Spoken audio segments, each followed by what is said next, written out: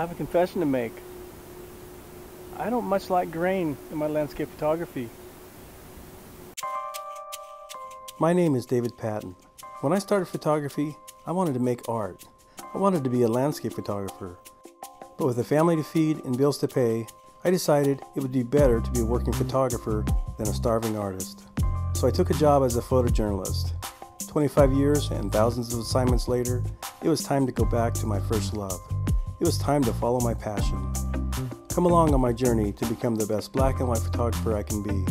Whether it be film or digital, I will be sharing what I learned through my successes and my failures, in hopes to inspire and educate. This is my journey. This is Brighten the Edge.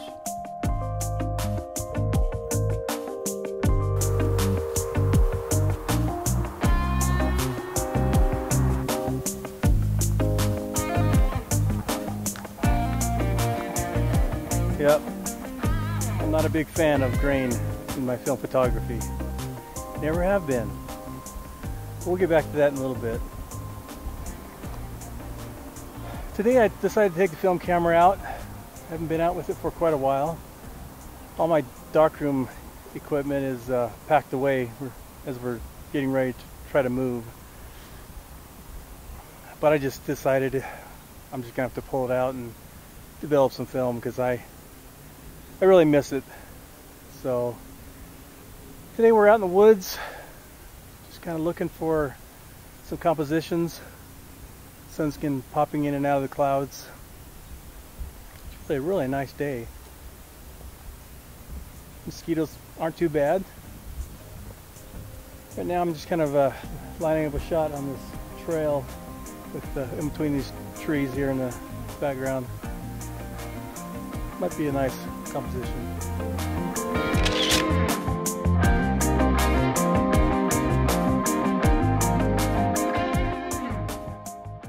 I know it does sound kind of weird that someone who enjoys using film doesn't really like the look of grain in his images. Mostly landscape images. I know that sounds kind of weird. But even when I didn't have a choice to use film, I always try to minimize the grain in my photographs. And that just means using slower speed films. I rarely would shoot a landscape at 400 ISO. It's usually 100 speed film for me. Now I can understand the grain in documentary type photography. You have to use faster shutter speeds. The only thing you can do is use faster film, and that trade-off is more grain. I don't mind it so much for that.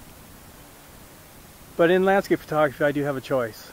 I can use slower speeds, and if it's just the conditions aren't right for it, I probably just won't take the picture. Just because I don't like the look of excessive grain or a lot of grain in my landscape photography doesn't mean I don't expect to see grain. I just try to minimize it as much as possible. I do that with slower ISO films. I try to get the correct exposure. And another thing I have done in the past, and today I'm kind of doing it, I'm using a medium format, is I'll use a larger negative. So when I do magnify the image, it takes more magnification before the grain becomes more apparent. Now, that doesn't mean I won't use 35mm for landscape photography. It just means that my expectations for enlargements will be less. So I just won't enlarge the image as much as I would with medium format or large format. But those limitations aren't really that major to me. I mean, most of the stuff I shoot would probably be for magazine book sizes anyway, and really 35mm is plenty good for that, especially at slower speed films. You could probably even get away with medium speed films if you don't crop too much. And cropping is another thing that I don't do a lot of when I'm shooting film, to minimize the enlargement of the grain.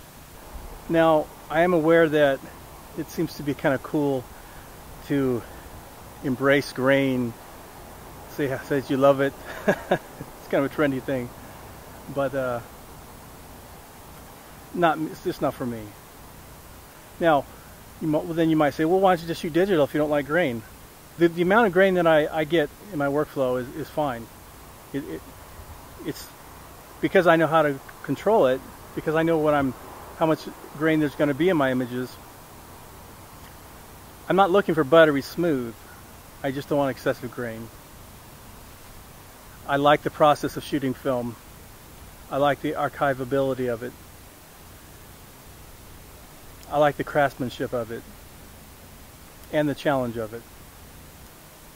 So these are a lot of reasons for me to shoot film.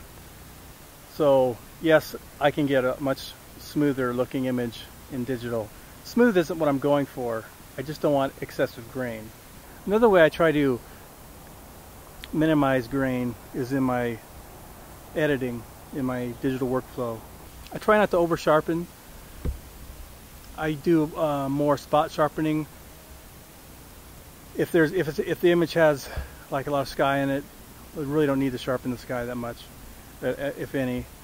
I just tend to sharpen the areas that wouldn't have a boost in grain, like the foliage, the trees. If I was shooting a stream, I would sharpen everything probably, but the water was kind of smooth. I mean, you really no reason to have that sharp. All that's going to do is sharpen the grain. So I tend to spot sharpen a lot of my files, but there are scenes that, you know, even out here, I could get away with sharpening the whole scene. I tend to not sharpen a whole lot, but the digital process does seem to need a little bit of sharpening, whether that be for film scans or even my digital cameras tend to benefit from a little bit of sharpening. And my efforts to minimize grain has got me thinking, do I need a larger negative? Should I be considering going to large format, maybe 4x5? It's pretty amazing how much quality there is in a 4x5 negative. I just can't decide if that's the way I want to go. My 2 1/4 is starting to show signs of age. It's starting to glitch a little bit. The mirror's starting to stick up. I'm trying to decide if I should just go ahead and, instead of replacing that body, pick up a basic field camera, 4x5 field camera. I already have film holders. I have actually a lens that would work on a large format camera. I think it's a 135mm, which is kind of close to normal, slightly wide angle. The only thing about going large format is it really slows you down, and it changes your approach to photography just because it takes much longer to set up the shot. The breeze is starting to blow a little bit. I don't know. Something I'm going to keep thinking about. If I'm going to keep shooting film and I want as little grain as possible, maybe I should just be going to larger format. Stay tuned. I'll let you know if I decide to get something like that. So how about you? Do you like grain? Is it something that you enjoy seeing in your images? Do you have tricks that you use to minimize the grain if you're like me and you don't really want to see a whole lot of it in your final image? Do you just go to a larger piece of film, or are you just not enlarging the images more than the grain will allow? And that's kind of how I've been dealing with it. Just not, you know, if I have a smaller piece of film, I just don't enlarge the image as much as I would a bigger piece of film. It's really not that difficult to minimize the grain.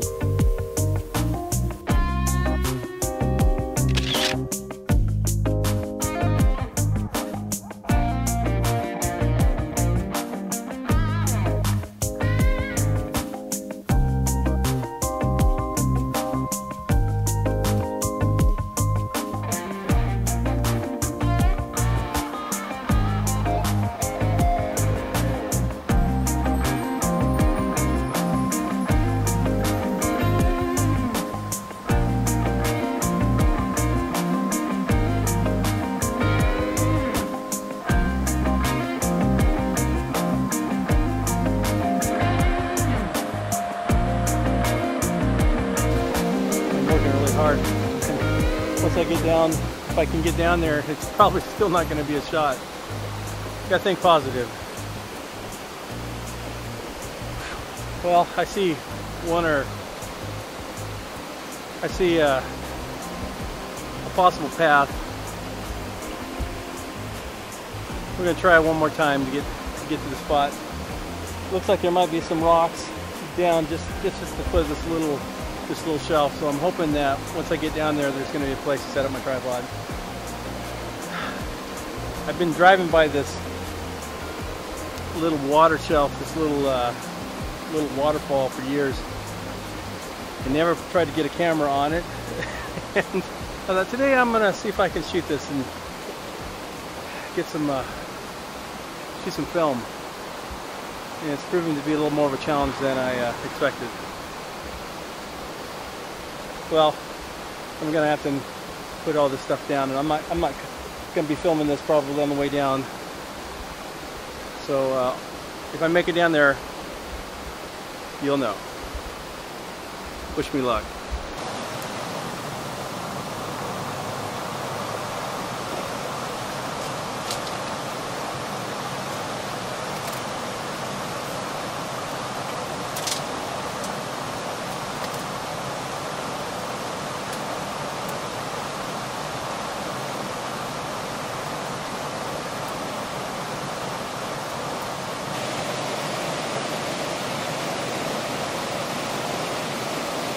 Really tight quarters in here. After all that work to get down here, I'm not really sure it was really worth the effort. I think I need a little bit wider angle lens for this location. The only spot I could get is on this little rock bed. It's quite a challenge. I had to bracket quite a few different exposures. The light's been changing pretty fast. When I first started heading down here, it was overcast, and then the sun popped out when I got down here. I was kind of hoping that the sun would have stayed behind the clouds so I could use a little bit longer exposure. So we'll see. I should have brought an ND filter with me. But when I started down here, I was pretty confident that my polarizer and 100-speed film would let me use the slow down shutter speed. Oh well, you can see all that sweat on me. It's quite a bit of work getting down here. I think I'm going to wrap it up here and head on down the road and see if there's something else I can find.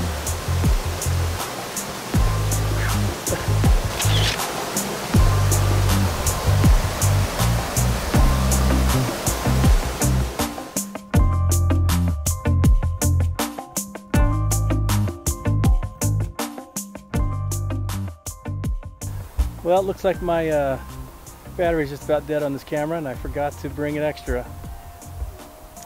So we're going to end today's video right here. Just finished off a roll of film. Last shot here in the sorrel. I have about 2 or 3 compositions that I'm going to put in this video. So until next time, thanks for coming along for the ride.